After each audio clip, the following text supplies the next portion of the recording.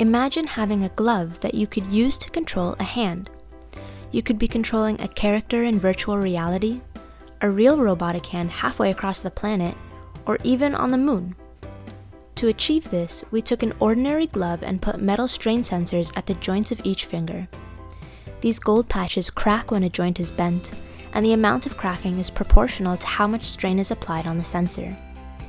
The amount of cracking changes the electrical resistance of the sensor, and we can collect data from these sensors to determine how much each joint is bent. This information allows us to map the gesture that the hand is making.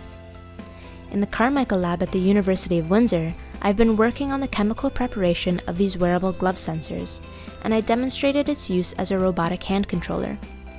On the left is someone wearing the glove moving her fingers, and on the right is the robotic hand mirroring her gestures.